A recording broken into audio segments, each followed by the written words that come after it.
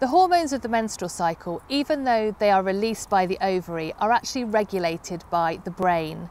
And it's this brain to ovary signal that can be interrupted when we have low energy availability in the body. Now, what that means is that we're not getting the right amount of fuel to meet the demands of our training and our life, and that creates low energy availability. And what that means in a woman's body is the brain has to decide, what do I not need to be working for life to still be able to go on? And the only system that a woman can lose without it risking her ability to sustain her life is her reproductive system.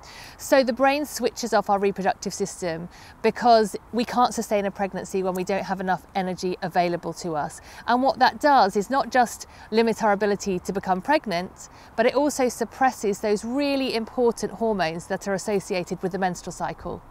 When the menstrual cycle is suppressed, it means that periods will stop. And actually this is a real red flag for female athletes, because when periods stop, it's probably a sign that they're not getting the balance of training, recovery and fueling right.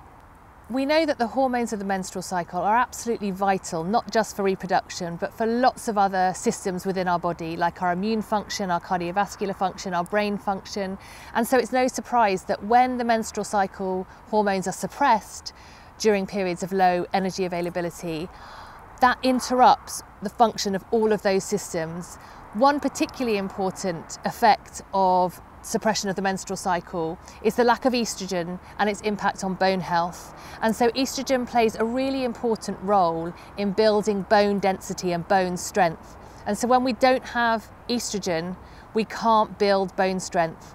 And one of the telltale signs that an athlete is suffering from low energy availability is often bone fractures, because the bone strength has been lost because estrogen hasn't been there to help it develop.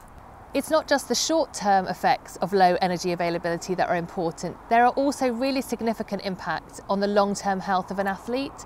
For example, when we think about bone health, a woman actually lays down all of her bone density and her bone strength before she's 30.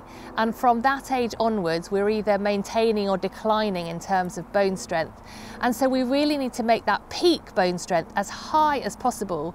And if we haven't got estrogen helping us do that in our teens and 20s, that can have significant impact on bone health across our life. The coach can play a really important role here, so ensuring that athletes arrive to training well fueled, ensuring that they are eating the right things after they've been training or performing, because those things are really important for maintaining good energy availability and avoiding the consequences of energy deficiency. If you enjoyed this clip, feel free to follow the links on screen for more interesting articles and free courses from the Open University.